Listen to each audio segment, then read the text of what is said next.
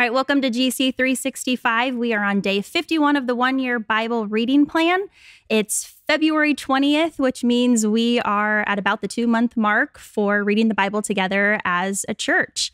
So we just want to say congratulations to those of you who are up to date, who have been doing your reading. And if you haven't been reading with us and you want to, it's still not too late to sign up. We always say it's always a good idea to read the Bible. So you can go to goldcreek.org. You can sign up there. You can also go to the Gold Creek app and join us and invite a friend or a family member. It's a lot more fun when you have somebody to read along with you. So to intro ourselves, my name is Mandy Jones and I'm the marketing director here at Gold Creek. And this is my husband, Ryan. Why don't you tell us about yourself? Sure. I'm a middle school PE teacher, athletic director, coach, dad of 2 crazy but cute kids.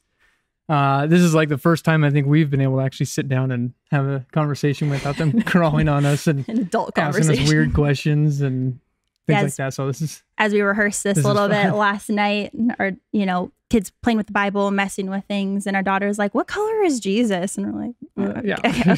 Okay. Yeah. So, it's fun. It's nice to see you. Yeah. It's be fun.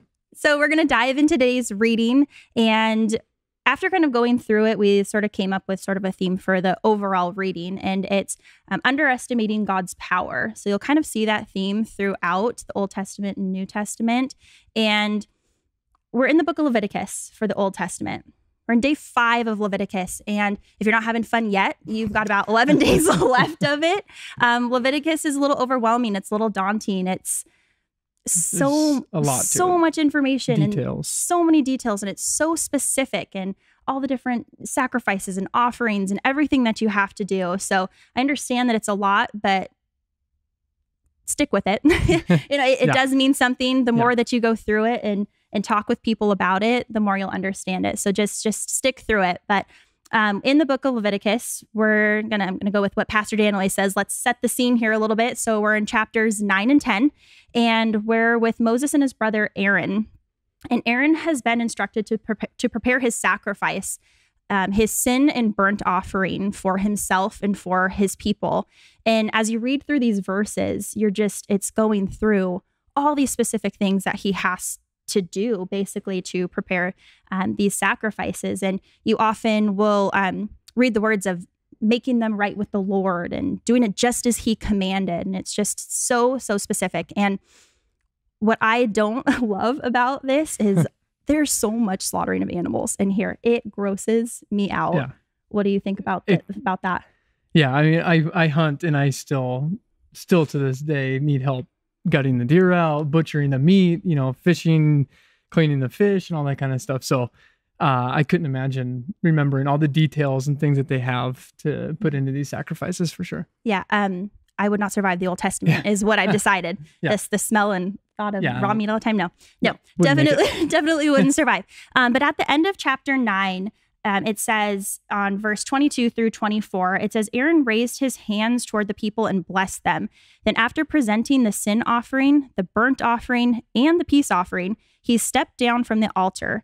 Then Moses and Aaron went into the tabernacle, and when they came back out, they blessed the people again, and the glory of the Lord appeared to the whole community. Fire blazed forth from the Lord's presence and consumed the burnt offering and the fat on the altar. When the people saw this, they shouted with joy and fell face down on the ground. And that last line, they shouted with joy and fell face down on the ground. I think they were all just like, whoop, whoop. Whoop, whoop. We say that a lot in our house. They're like, pre-K, whoop, whoop. Yeah, like, Grandma's here, whoop, whoop. So they were so excited that they got another day. They had another day. They prepared their offering how it was meant to be. And just having to do that all the time is it's an overwhelming feeling. Yeah. But as this kind of goes on into chapter 10, we meet Aaron's sons. There's Nadab and Abihu, who they decided that they were going to put coals of fire in their incense burners and sprinkled incense over them, which apparently you're not supposed to do. Did you know that? No, not one bit. There's a wrong way to prepare your fire, apparently. Yeah. And they did. They prepared the wrong fire, not the fire that the Lord commanded them to prepare. So the Lord, he burned them and they died right there. Which is crazy because they were next in line, Yeah, they were Aaron's sons. They were priests. I was reading like a different article about them, and it talks about how they were of rich family pedigree, and these were the guys that were, what they were supposed to do. They were trained with excellence. And so for the Lord to make an example of them by burning them to death. But what was interesting is that they knew what they were doing was wrong.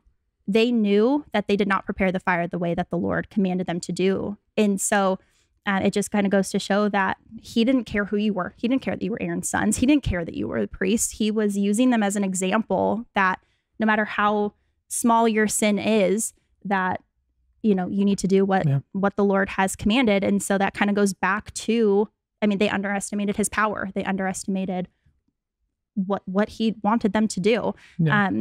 And you had kind of talked about, putting God as a priority in your life, which kind of comes back to this whole idea. Yeah, all the details that go into the sacrifices and the worship, I feel like it's God teaching us to dedicate ourselves, commit ourselves to God, not just sit idly waiting for the forgiveness to happen. It's kind of like lessons of being proactive with your faith. And like most things, it requires work. Yeah. And he had a kind of a funny analogy, and we don't support gambling necessarily here, but he was talking about the lottery. Like, their tagline is, you got to play to win. Right. And we talked about that in different, sports and school and your job and your relationships. Like, you have to put the work in, you have to, practice those things. They just don't happen. And you can't think to be successful if you don't put in the work. Right. So we're going to move into the New Testament. We learned in the Old Testament what God is capable of doing. And we're going to jump into the book of Mark. And we have a few different stories. We're in chapters 4 and 5. The story we want to talk about first, though, is in Mark chapter 4. And it's verses 35 through 41. And I think this is a story that most people would probably recognize or have maybe heard before. And it shows up again in Matthew and Luke.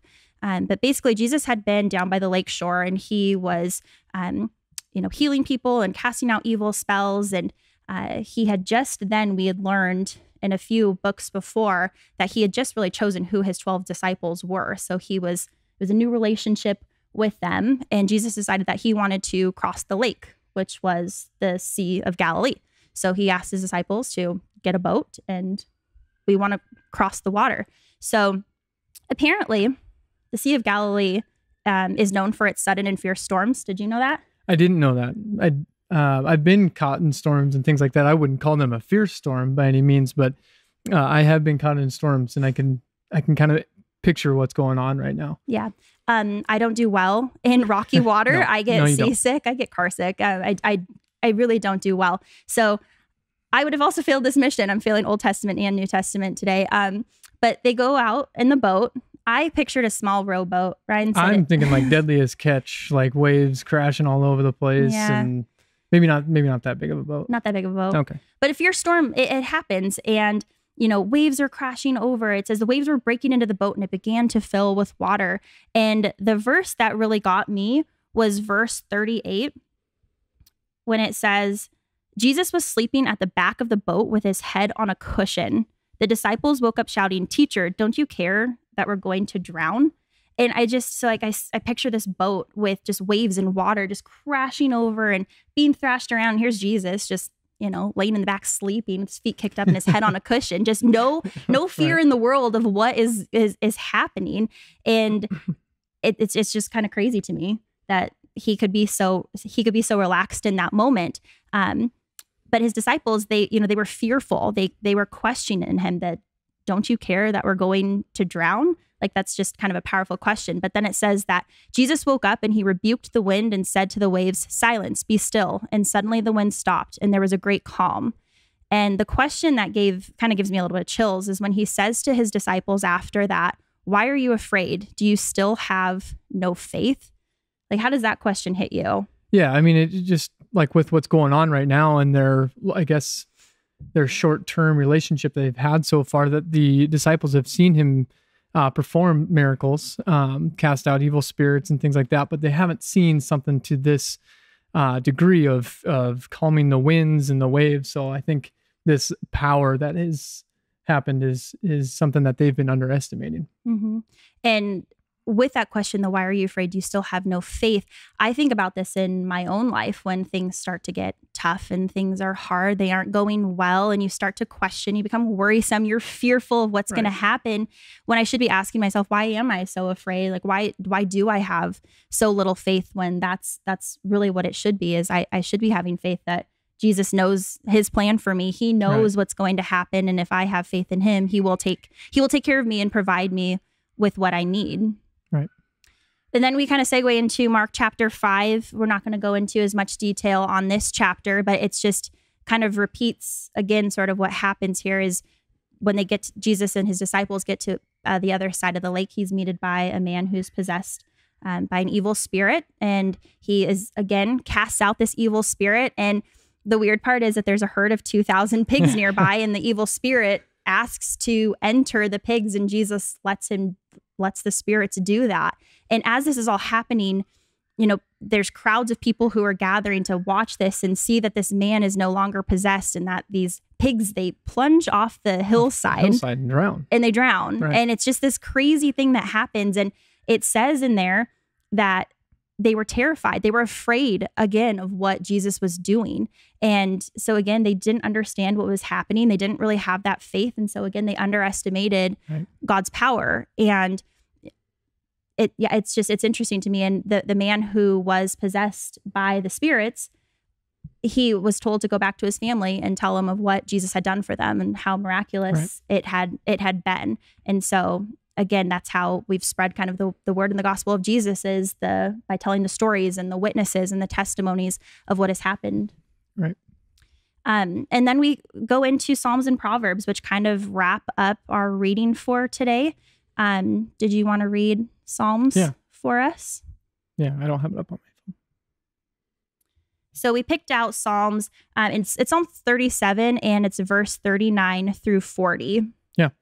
The Lord rescues the godly. He is their fortress in times of trouble.